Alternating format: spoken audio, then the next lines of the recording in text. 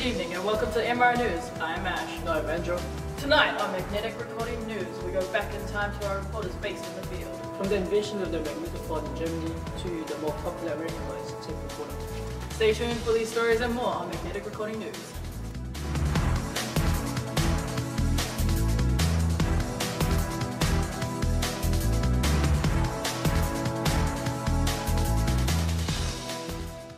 In 1898, Waldemar Poulsen invented a magnetic wire recorder, which involved the use of a magnetizable medium that moves past a recording head.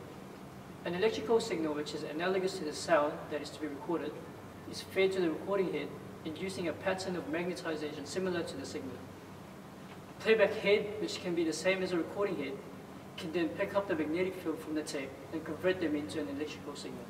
We cross now to Regina, who was in 1935 outside the Berlin radio show.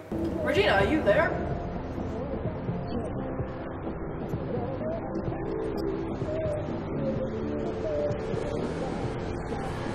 Regina, what can you tell us about this new device dubbed the magnetophone?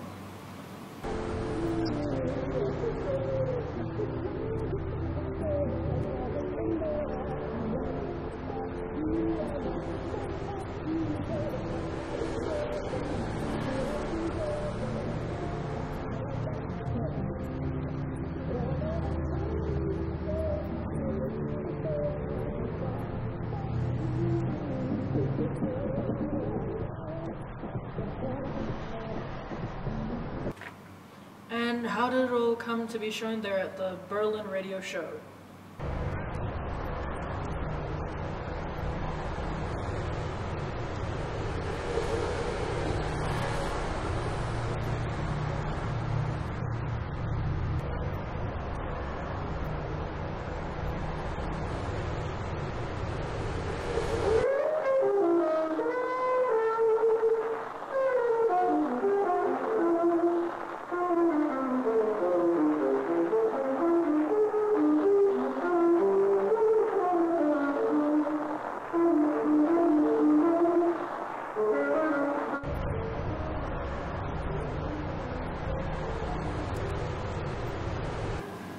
We have just received a report that Adolf Hitler has placed an order for some magnetophones. In other news, in 1921, AC bias was first patented by W. L. Carson and Glenn L. Carpenter. We cross live to Jenny in the studio. Hi there, Andrew. This process, AC bias, as you already know, was first patented by W. L. Carson and Glenn L. Carpenter. AC bias is the addition of inaudible high-frequency signal, generally from 40 to 150 kHz, to the audio signal.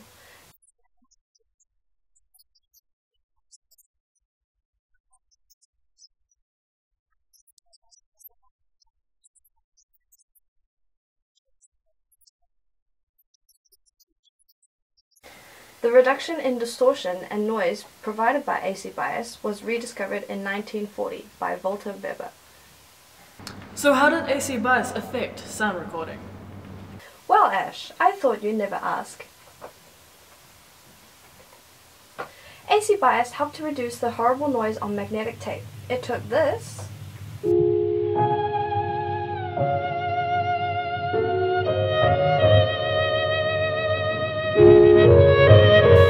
and turned it into this.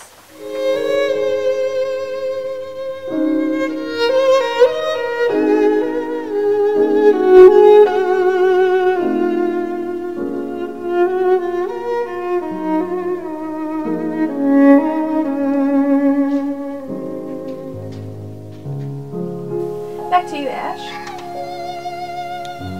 By 1943, German engineers had developed a high-quality form of magnetic tape sound recording that was unknown elsewhere.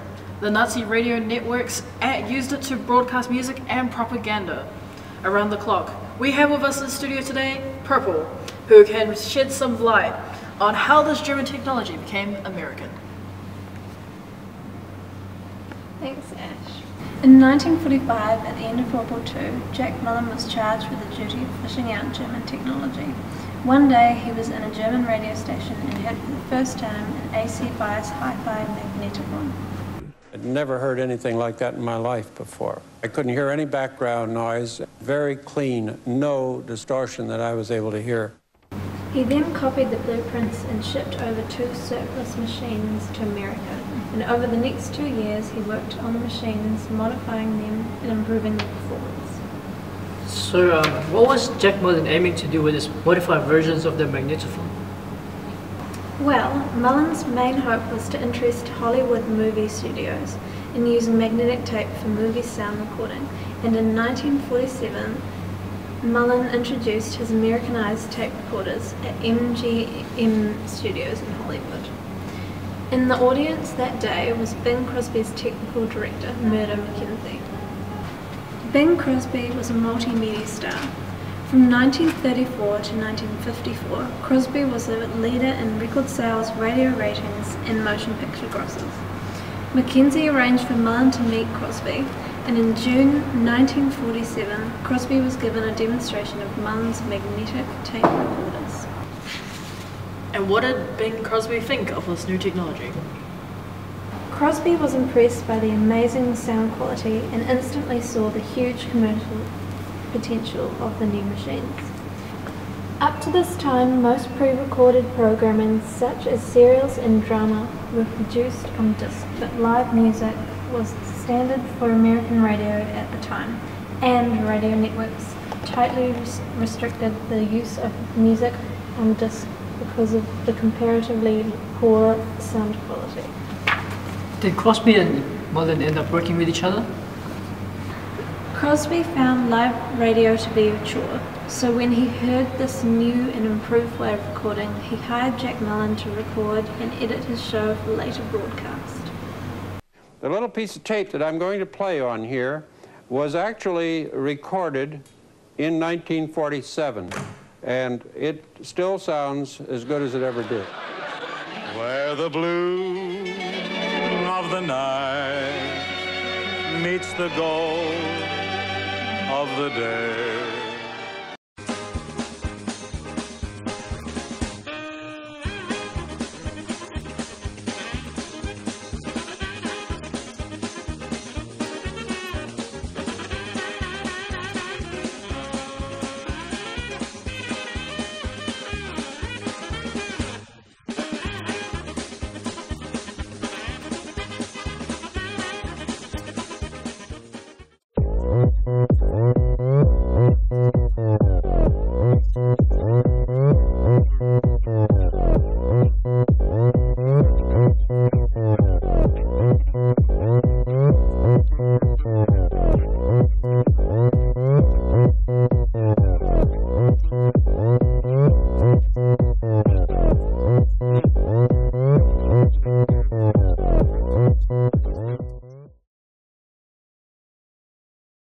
Welcome back to Magnetic Recording News. We are here with our lovely reporters Diva, Dave and Jenny discussing the pros and cons of magnetic recording. Yes, we are, Ash. Now, Jenny, can we start with you on the pros of the magnetic recording? What are your thoughts on the pros compared to the technology that was pre-magnetic recording? Well, Andrew, let's start simple. Before magnetic recording, almost all music was recorded onto cylinders and recorders, which if it weren't looked after, could sound just horrible. But thanks to magnetic recording and AC bias, sound could be captured with almost no noise or distortion. Magnetic tape was able to record higher frequencies than all technology before it could not. Magnetic tape was also easy to overwrite and reuse, and all you would need is a pair of scissors and some sticky tape. You could also have immediate playback after recording, and unlike micrograph records, you could record a lot more than 20 minutes, depending on how much tape you had. Well, that's amazing, Jenny. How did this technology impact future technology? Well, Ash, magnetic recording directly led us to some very important inventions, like how Les Paul used multiple tape recorders to record his music, which was eventually named multi-tracking. Even things like voicemail and videotape was made available with magnetic recording. And in 1951, magnetic recording was the start of data storage. By the 1960s, it was so popular that everyone had a tape player in their home, and it became the universal way to listen to pre-recorded music.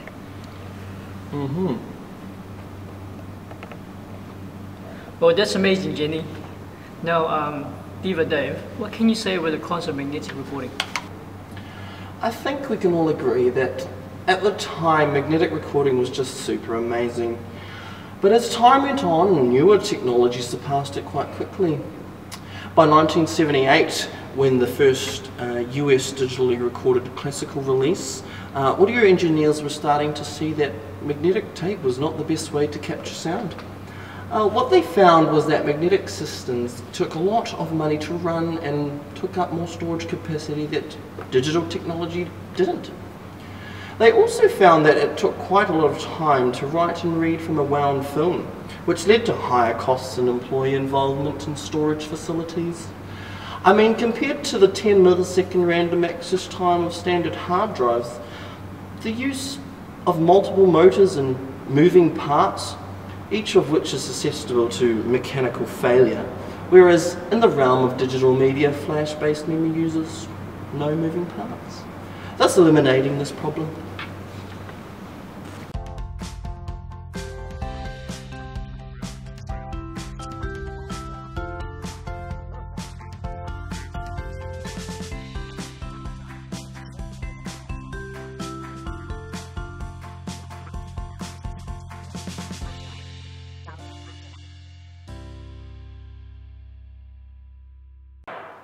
Today we are with Professor Gavika, who will explain to us the recording styles back in time.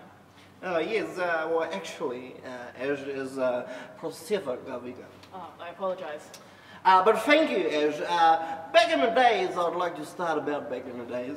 Back in the days, we didn't have separate recording rooms for vocalists, and we surely didn't have the technology back then to record what you would say the orchestra and then the vocalist. You had to record everyone, everybody, your family, your cousins, everyone at the same time, all in one go. As you can see in this diagram that I have on my clipboard, will show up on the screen. This diagram here, we have set up a symphony orchestra for a 3-channel stereophonic recording. Each section accordingly plays along with a microphone or two, especially large RCA 44s.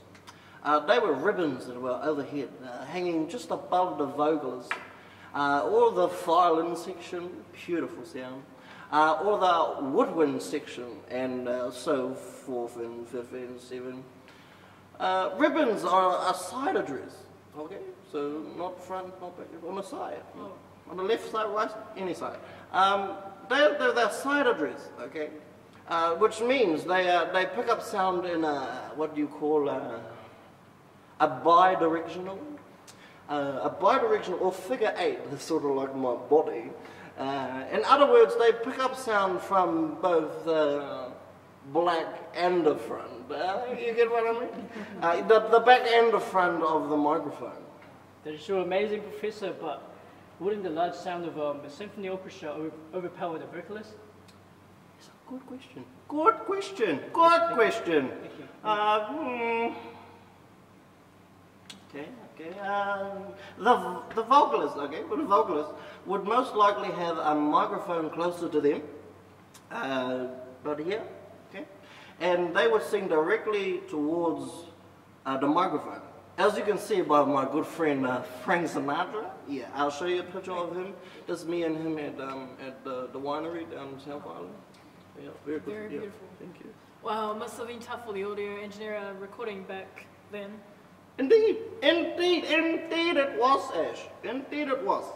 I know of a book, I think it's called Sessions with Frank Sinatra, or Sessions with Sinatra, actually.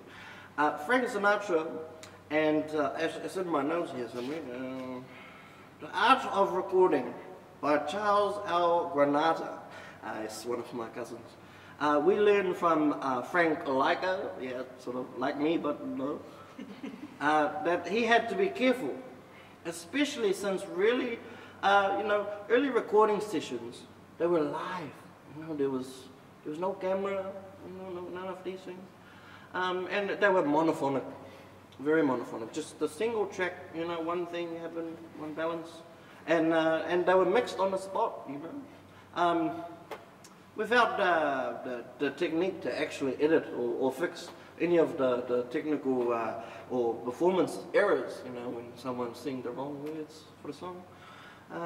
But engineers of that era were truly remarkable and able to sweep, to keep a nice, well-balanced sound. Oh, thank you very much, Professor, for that explanation. Oh, you're very welcome. You're very welcome. Hi, Mum.